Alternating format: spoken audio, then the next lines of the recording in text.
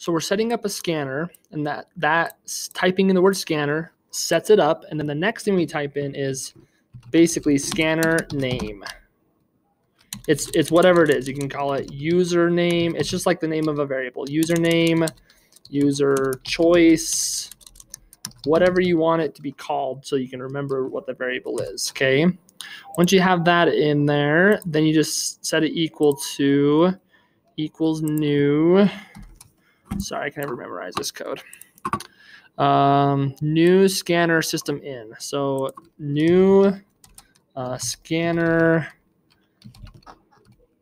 system dot in, just like that.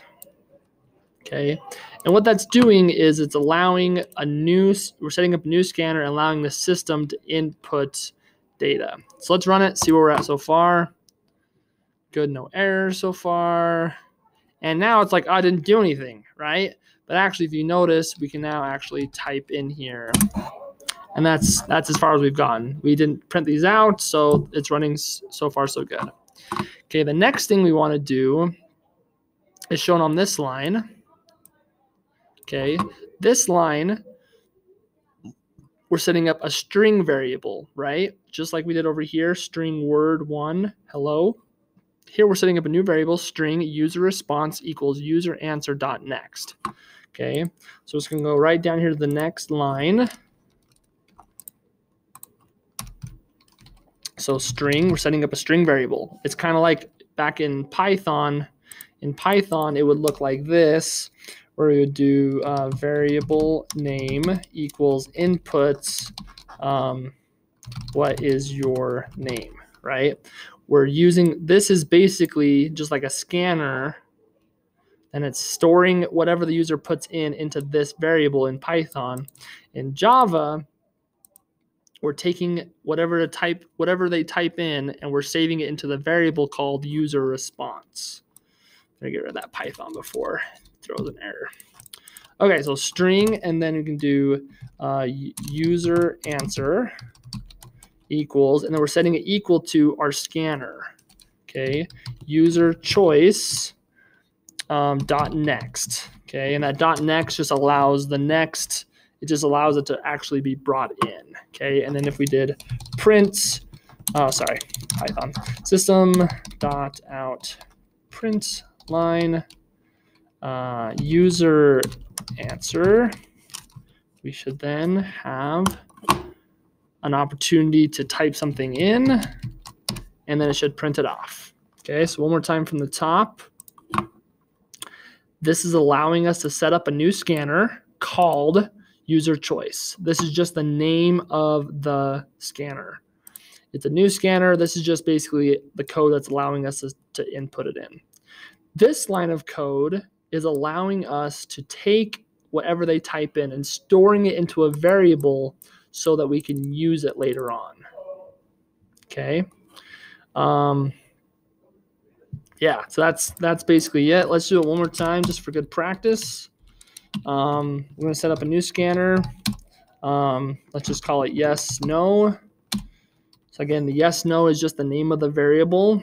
Scanner is what we need to type in. We're telling our program what type of variable. I mean, we could change this to string right now, and this would just be a string variable. Okay, but we're setting up a scanner. Okay, let me do this. This is always the same. This doesn't change. So you can always copy and paste that. Okay. And then we just type in if it's going to be a string. So now we're going to store this yes, no answer. Let's do user yes, no. Don't forget that camel case. Remember the first one's always lowercase. Any other word after that is uppercase. So then equals, and we're setting it equal to yes, no, yes, no, dot next. And that dot next is always the same. This doesn't change. The only things that change is the variable name and what you're using, okay? Then we want to do system dot out print line user user, yes, no. Okay, and before you ask back to basics of program writing, you always want to let your user know what you're doing. So you can do a system.out.println. Do you like green eggs and ham? Guess there's a new Netflix show out right now that's about that old Dr. Seuss story. Let's see if it works. So it's allowing me to type in, because that's why you want instructions. Because right now it's like, if I didn't know what was going on, I'd be like, the program's not working. It's not letting me see anything. But it is letting me see something. Do you like green eggs and ham? No. And then just printed off my answer. Okay. So hopefully that helps give you just a really basic introduction into scanners and how they work. Again, this is just telling the program we're setting up a new scanner. This is the name of the scanner. This code is simply the code we need to set up a scanner. This next line is storing the scanner's input into a new variable called string. We can do the same thing with an integer if we needed to. Works out the exact same way. Also, we need to have this code in there to allow, if this code wasn't in here, let me just show you what happens. It's like, what's this scanner thing? Cannot find symbol. It thinks I'm talking about a variable, okay? Scanner is a tool that has to be in there in order for the scanner to work. If that's not in there, it's bringing in the scanner tool from somewhere else and putting it into our program. But that's all. Make sure to turn into Canvas, and thanks for watching.